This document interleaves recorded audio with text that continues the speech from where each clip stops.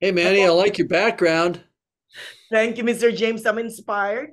And a big congrats on Titanic celebrating its 25th anniversary. Time flies. I know. Tell me about it. Oh my God. So, Mr. James, I, like millions of people, have my heart always going on and on and on for Titanic. It's a celebration of love. So I think it's quite fitting that it's being re-released during the month of love on right around Valentine's Day. Am I right in saying that?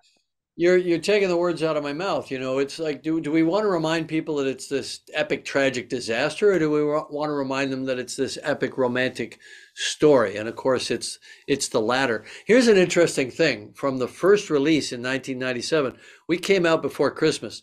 The highest single day of box office on the movie was Valentine's Day, almost 2 months later.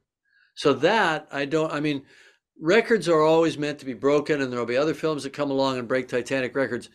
I don't think anybody's ever going to break that record. You know, that the highest grossing day of a movie is 2 months into its wide release.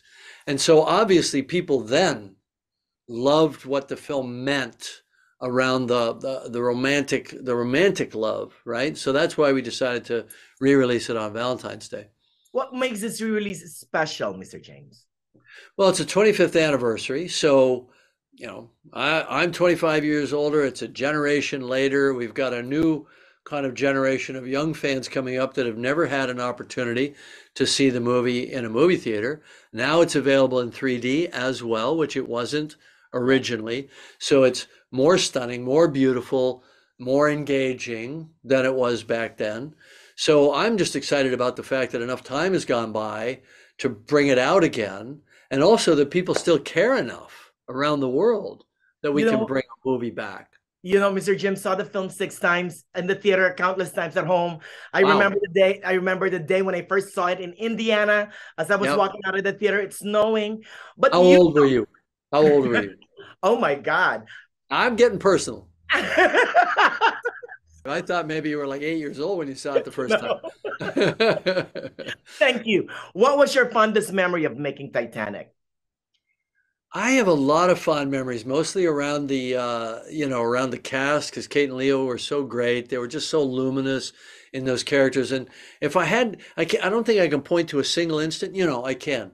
The kiss at the bow was one of the most satisfying moments for me as a filmmaker, because we kept waiting day after day after day for a great sunset, and we were running out of time. We were going to be done with our day exteriors. And I think it was the last or the second last day of all of our day exteriors, we finally got this sunset, and we raced around and we got them up there, and they did it in 2 takes. The first take was completely out of focus. So we really only had one take, and they did such a beautiful job. And it's one of those moments when you're making a film that you just go, thank you to the gods of cinema for giving us a gift. Oh, and thank you, Mr. Jim, for giving us this movie. A Oh, big thank you. congrats on Okay. Titanic and your movie career again, Mr. James. A true auteur with a great vision. Good luck on everything, All sir. right. Thanks. Thank you so much. This was a lot of fun. Thank you so much.